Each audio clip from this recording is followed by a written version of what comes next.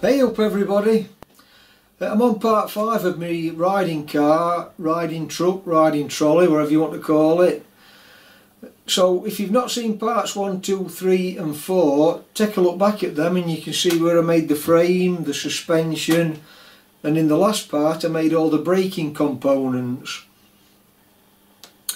So in this part then I'm going to assemble all those braking components and show you exactly where they fit on riding car and how they work. So let's crack on with that then. I'll start up front, the pivot rods for the brake hangers in.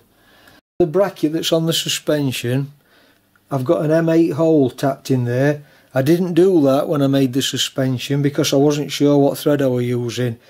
So they're going to screw in, and because there's quite a bit of thread spare, that enables you to adjust them to get them central into the, and then when you've got them in position you just put a nut on to lock that stud in position. So there's going to be one of them in each corner.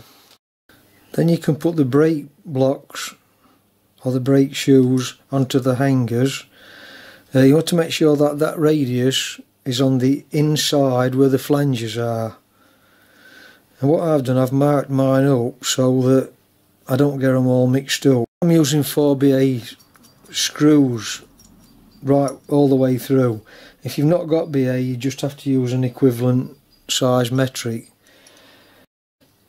Put locking nuts on these, but they don't want to. You don't want to make everything tight because everything's got to be able to move and be free. That cutout there that I was telling you about earlier, that's to clear this pivot bar for the suspension.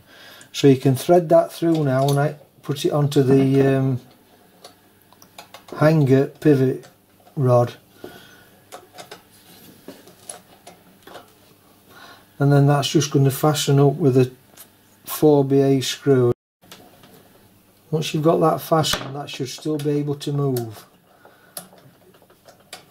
And then the centre of the brake shoe wants to be in the centre of the wheel, which can be adjusted with this thread on this. And once that's in the centre, you can lock it up on the locking nut. So there's 4 of those now to put on. Pivot for the brake lever.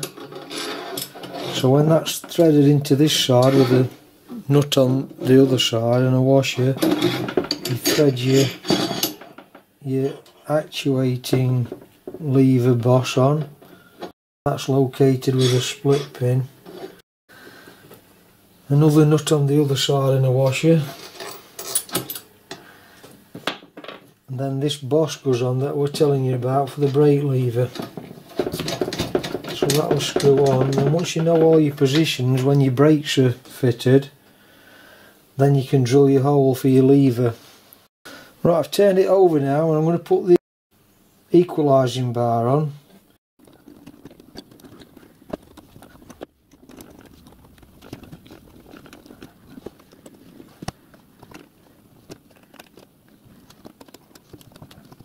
Now we need the clevis fitting to the bar.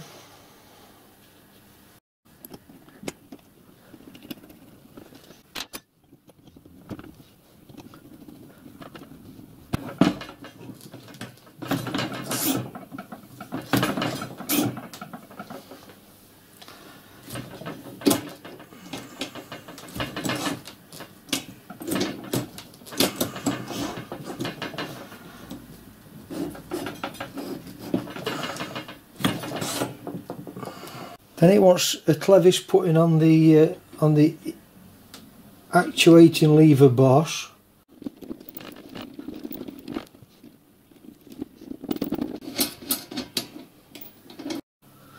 Right, so that's everything fitted now, except for the pull rods or the tie bars. You've got to determine all this once it's all been set up and adjusted properly to get your length. So one's going to fit, and obviously you're going to have a locking nut on one end, on each end, to lock it off once you've got it set. So that's going to thread into one of the clevises. Then I'll determine what length I need. I'll get a measurement there later on. That's going to go into the front, and then the rear one's a bit longer.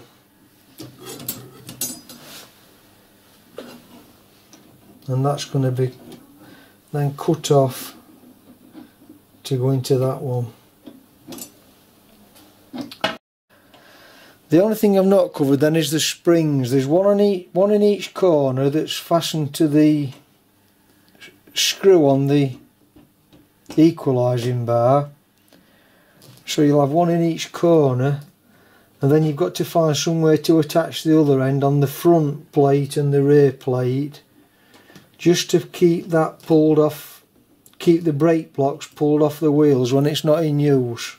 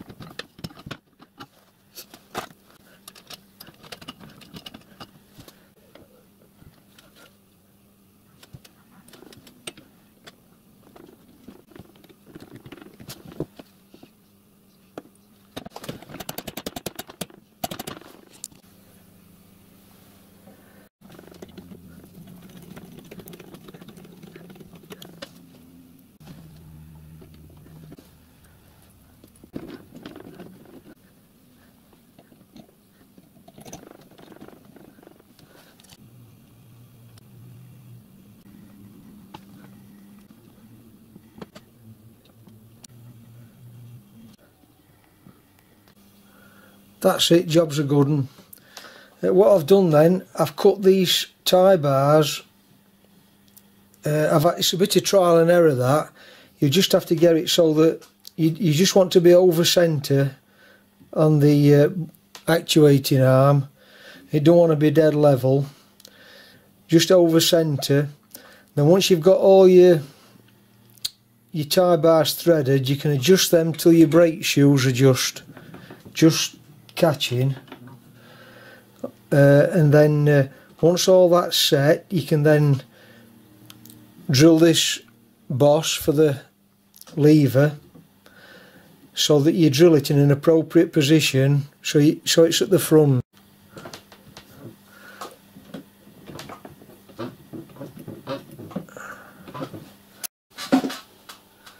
That's the braking system complete now.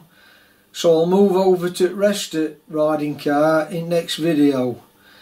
So I'll sign off for now then. Thanks for watching, and I'll catch you next time. Bye for now.